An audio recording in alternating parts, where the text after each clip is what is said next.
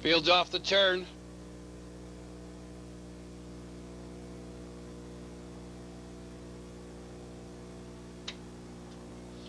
They're often pacing in between horses. Fitch and Chips and Buckhorn Society drive out for the lead. Down along the inside, Mystical Days. Now these three battle for the lead.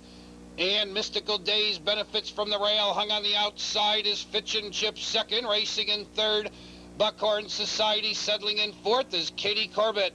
3 lanes back, She'll Be Foxy is fifth. In sixth position, Good Contessa. Racing seventh, Fine as Wine. In eighth position, Miley Fay. Belmont Sis trails 29-3 for the initial quarter. Under the finish wire the first time, Fitch and Chips by a length and a quarter. Right there in second, Mystical Days by 2. Along the inside, Buckhorn Society third. Katie Corbett now rushing up fourth, now third. Back to fourth is Buckhorn Society. Good Contessa moves up with cover fifth, and she's about 3 off the lead. Shuffled sixth, She'll Be Foxy. Fine as Wine on the outside, seventh, Miley Fay eighth, and still trailing Belmont Sis. She's 10 lengths from the leader. Half and 59-1, second quarter 29-3. On the mid-back stretch, on the outside, that's Katie Corbett moving up to challenge Fitch and Chips for the lead. Mystical Days covered up in third. On the outside, Good Contessa fourth. 3 wide with a rush. There goes Fine as Wine fifth, now fourth, now charging third.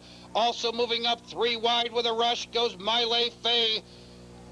They move by 3 quarters in 1:28-4. Third quarter in 29-3 as Fine as Wine moves up to get the lead. Racing in second, Katie Corbett. Down along the inside, Fitch and Chips third.